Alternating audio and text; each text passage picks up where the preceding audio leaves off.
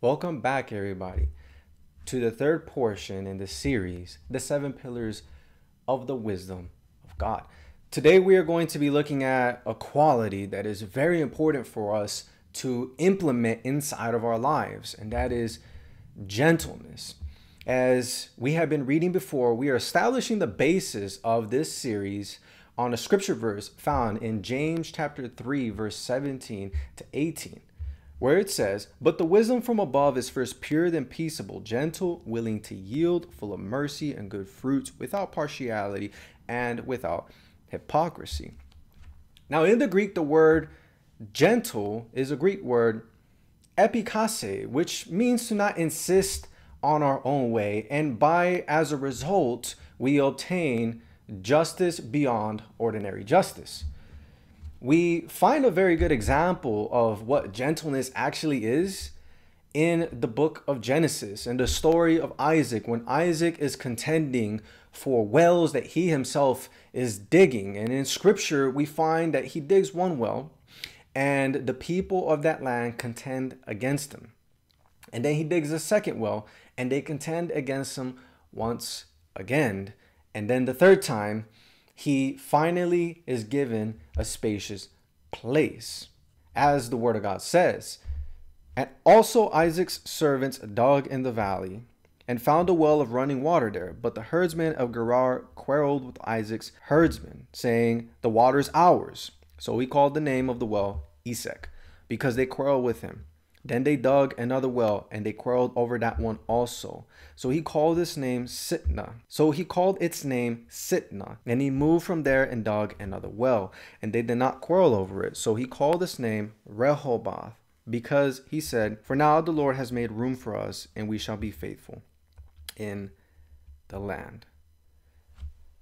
So we see in this narrative, Isaac is rightfully supposed to be owner of these wells. Yet when people of the land come and contend with him, this gentleness, this not insisting on his own way, arises in him and empowers him to move on to the next place and then to the next place. And finally, we see justice beyond ordinary justice. It is seemingly a very unfair situation, because Isaac had worked diligently for this well, but yet God blessed him when he didn't insist on his own way. And this is the way of gentleness, the way of not forcing a situation that simply isn't working out. It is similar to the idea of not trying to fit a square cube into a circle-shaped whole. Isaac understood, if I abnegate my rights, God will be the one who will give me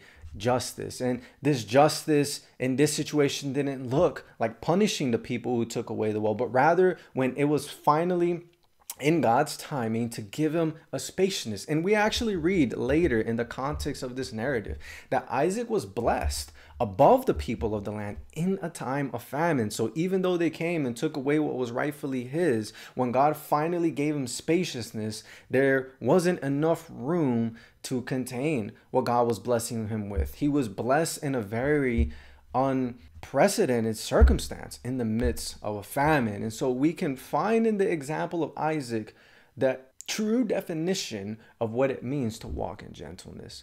But as we continue on during this teaching, I want us to look at two more characters. One of them particularly is King David.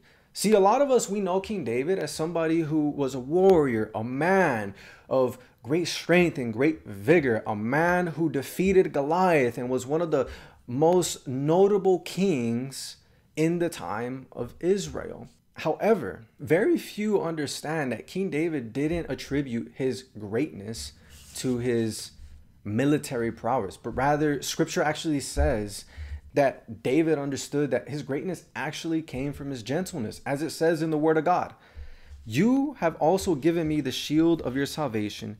Your gentleness has made me great." Dearly beloved brothers and sisters in Christ, we need to understand that being a warrior for God doesn't mean we have to be contentious. We don't wrestle against flesh and blood. We wrestle against principalities, powers, rulers of darkness, and spiritual wickedness in high places. And it is in humility and it is in gentleness that God actually exalts us. We see another example of this in David's life when David is fleeing from King Saul, and King Saul is pursuing hotly after David out of jealousy and out of envy, pursuing to kill the man that God has anointed. And King David, though he is rightfully anointed to be a king this whole time, still pursues God's way of doing justice in gentleness. We find this in scripture, where it says, "Now's your opportunity," David's men whispered to him. "Today the Lord is telling you, I will certainly put your enemy into your power to do with as you wish." So David crept forward and cut off a piece of the hem of Saul's robe. But then David's conscience began bothering him because he had cut Saul's robe. He said to his men, "The Lord forbid that I should do this to my lord the king. I shouldn't attack the Lord's anointed one, for the Lord himself has chosen him." There's many important things that we can actually learn from this scripture. Number one, King David understood God's order of doing things. Although King David was already anointed as king, he was willing to wait for the right time, for his time of exaltation. And we also see that King David, though he could have killed King Saul then and there and possibly come to the rulership much faster, preferred the way of gentleness, understanding that it wasn't about insisting on his own way, and more importantly, not even listening to how other people thought he should get to the kingship, which is an important factor that we see in this story in King David's life. King David was a man of God who feared the Lord, and because he feared the Lord, he understood that his battle wasn't against flesh and blood. It wasn't against this man that was pursuing after his life, but instead he understood it from a spiritual perspective and understood that his time would come when God's divine appointment would arrive. And again, David was no novice to being a man of war. He says, "You teach my hands to do battle, my fingers to do war." This is the man that God used to slay a giant. This is a man that God used to slay hundreds of Philistines. So this was a man that was very much capable to be able to force a situation if he wanted to. But yet we see that scripture is teaching us that wisdom that comes from above, that through gentleness, David was placed into the right place the right way. Now, the third person that we find in scripture who is another example of gentleness is none other than the Lord Jesus Christ himself. Scripture says about him, "He was oppressed and he was afflicted, yet he opened not his mouth. He is brought as a lamb to the slaughter, and as a sheep before her shears is dumb, so he openeth not his mouth."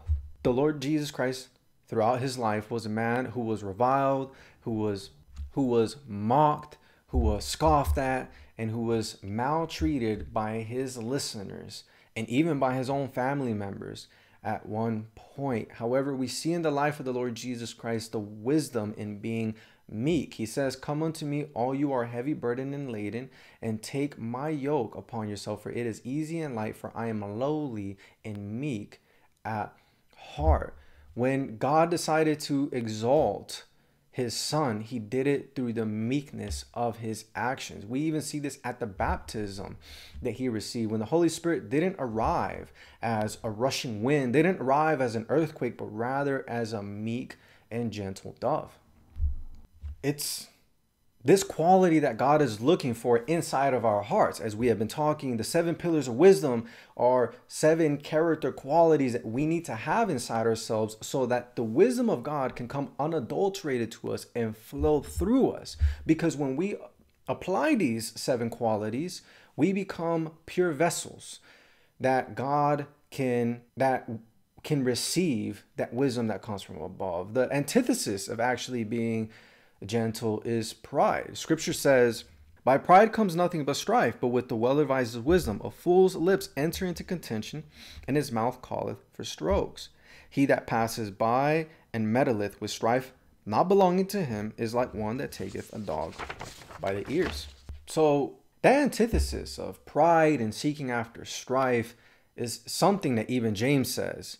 "But if you have bitter envying and strife in your hearts, glory not and lie not against the truth. This wisdom does not descend from above, but is earthly, sensual, devilish." Knowing this, the apostle is saying, if you have bitterness and strife inside of your hearts, don't fool yourself. You're not walking in wisdom that is coming from above. The Apostle Paul even says that if we walk in contention and strife, we are still walking as the immature. Those of us who desire to mature in Christ need to learn that it is through the gentleness of Christ that we will gain the knowledge of God. See, the wisdom of God is so multifaceted. It is so expansive. Romans even says it is unsearchable, that in order for us to actually be able to be recipients of it, we need to die to ourselves. We need to carry that cross and say, I'm not going to be bitter. I'm not going to strive like Isaac didn't strive. I'm not going to be filled with pride, like David knew, which is why even though he was already appointed and anointed as king, he didn't say, how dare Saul come and defy me, the true king of Israel. He humbled himself under the mighty hand of God. And in due time, they were both exalted. We even see that in the Messiah's life, the greatest example that we could possibly follow after, the author and the finisher of our faith, who despised the shame of the cross, looking forward towards the glory that came after. And I think this is possibly why as Christians we struggle with it a lot, because we are very short-sighted when it comes to the time of exaltation, or when it comes to the time of God manifesting his hand and honoring us before other people. And we need to remember that as long as we are doing things God's way, God will exalt us in due time. It is the gentleness of God that will make us great. Now, my dearly beloved brothers and sisters, I hope that you enjoyed this portion of the 7 pillars of the wisdom of God. Remember, we are going to finish this until we get through each pillar, and by God's grace, this is what we will do. And if you haven't watched the other videos, I recommend that you go into the playlist section and watch the other ones so that you can learn how to be equipped and develop these character qualities that God is seeking for in his sons and daughters, so that we might mature in Christ and position ourselves to receive the unadulterated wisdom that comes from above. I pray that you are all blessed. In Jesus' name, thank you for watching.